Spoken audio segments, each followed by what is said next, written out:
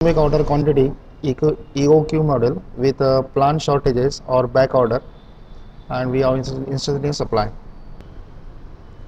Here Q represents the order size. This horizontal line drawn through this one represents the shortage level S. I represents the inventory level. I plus S is equals to Q. So order size is Q equals to inventory plus shortage. This triangle ABC represents the inventory for period T1. So this is period T1. So triangle ABC represents inventory for period T1. Triangle CEF represents the shortage for period T2. So this is period T2. T1 plus T2 is one cycle period. At point C, the stock order is 0, but we are not placed any order. We continue to go to the point E. As we move from C to E, the stock, there is a shortage is used, and at point E, we'll place the order so that we suddenly receive the amount inventory equal to Q, and we are again inventory equals to I equals to Q minus S. From C to E, the stock falls. Allow for back order at this point E, and the order is placed. Suddenly we received the quantity equal to Q, and we meet both S and I because Q is equal to I plus S. Instantly received the quantity Q. This will be the back order quantity and the inventory, that is Q equal to I minus S. The cycle has two parts, one is T1 and one is T2, that is BC and CF. For BC, that is during time T1 where we have hold the inventory equals to I, and during time CF we are using a back order, that is the shortage for time T2.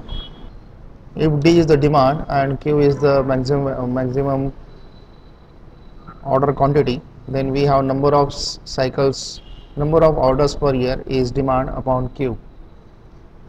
If CO is the ordering cost, so annual order cost will be D into CO divided by Q, where Q is the order size, D is the demand, and CO is the order cost.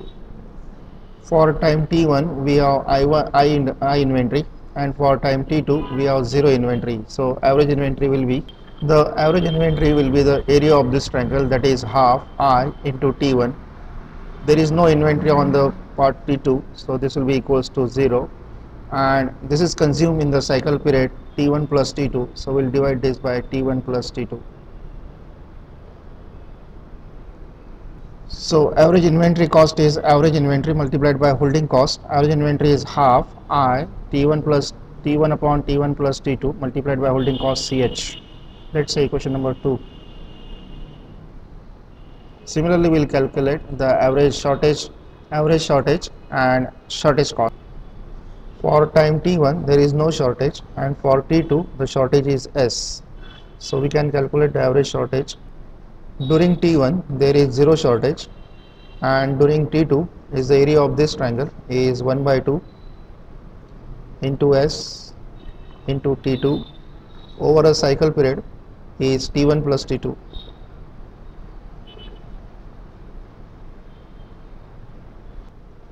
If the CS is the shortage cost, then the total shortage cost will be equal to average shortage multiplied by CS. The average shortage cost will be 1 by 2 S into T2 upon T1 plus T2 multiplied by CS, called as shortage cost.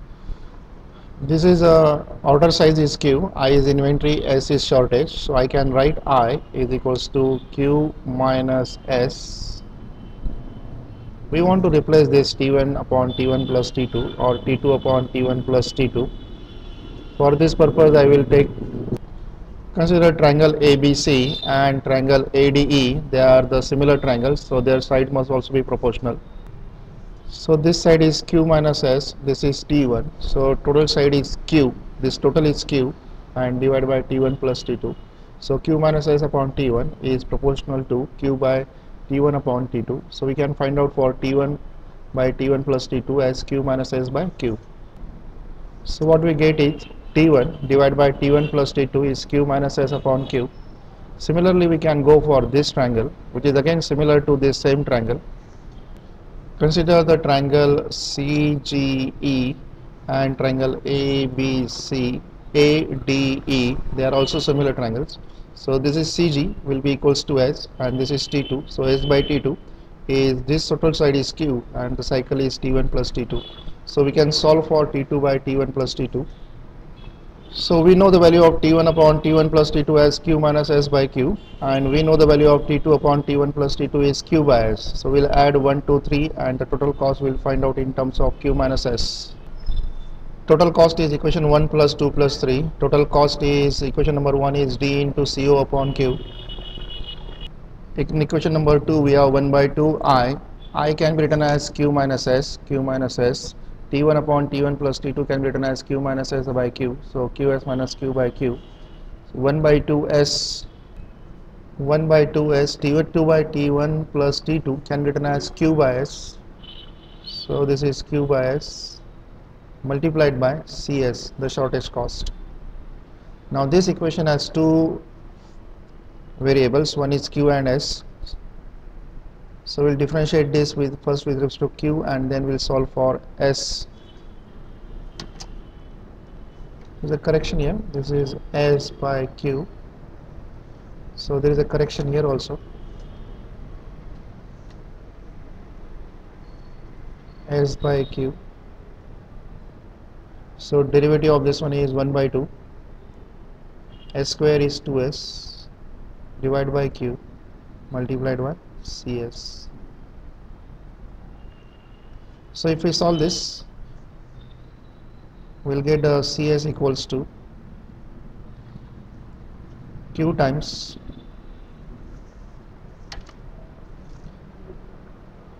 if we solve this, we'll get S equals to Q times CH upon CH plus CS. Now we'll partial differentiate with respect to Q, and then again put back to this one. That will give the value of Q as economic order quantity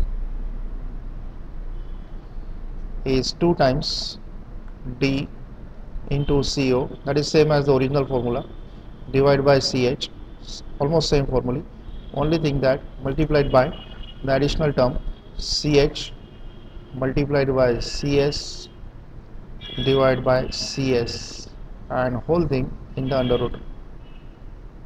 So in the shortage we have to multiply the original term by CH into CS into CH divided by CS. This is same as the original formula, that is under root of 2 times D, demand, order cost, holding cost, shortage cost.